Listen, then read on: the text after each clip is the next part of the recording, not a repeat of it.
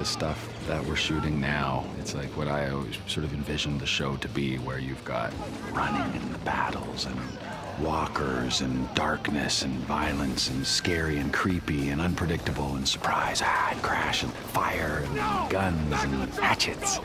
It's cool. Is one of the biggest episodes we have ever shot on the show. We have to kind of break this all down into little pieces as we go, because the sequence is so massive that it's just not something you can really do like in a big master. You know, it's never gonna happen. So it's all just picking these little pieces exactly as they're scripted so that it'll work together in the edit. Tonight is so many different pieces of action. We have a piece now of the bus crashing into here. We just did a piece of people being shot by arrows up on the balcony.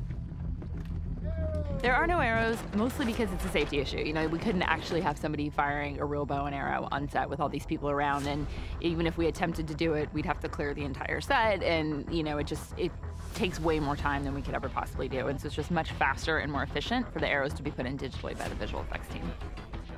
This is one of the real bows. This is about a 30-pound pull on it, so if somebody was to load and pull this, it could be very dangerous. So we have to mimic and pretend, and then visual effects will come in after and show the arrows going and show the practical of the bow.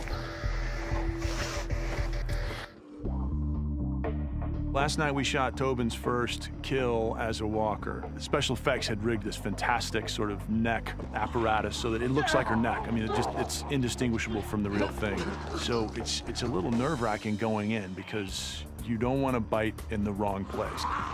You also get to see Tobin have what I hope will be one of the most memorable deaths on the show. I'm sad to be leaving this incredible family of people. I've had amazing experiences on the show for the last 4 seasons, but I can't think of a better way to end it. And, you know, I'll always be part of Walking Dead family, and they'll always be a part of my family. I'm just thrilled that we get to end it in this way. He was in bed, but he turned. I'm here for this afternoon and evening. A lot of people are coming at midnight, 2 a.m., 3 a.m., 4 a.m. That's an idea of how tonight is going to run. And at any one point, we have probably 70 actors here. Being on nights is always hard. It's long days. The crew's awesome, as always, and, you know, just work their butts off no matter what time it is. It's always tough, but the cool thing is, yeah, we're awake at 3 a.m. and we're working, but we're shooting this, and that's pretty cool. As chaotic as it sounds, this is one of the most fun episodes to shoot. I mean, it's really our team at its optimum is delivering on an episode like this.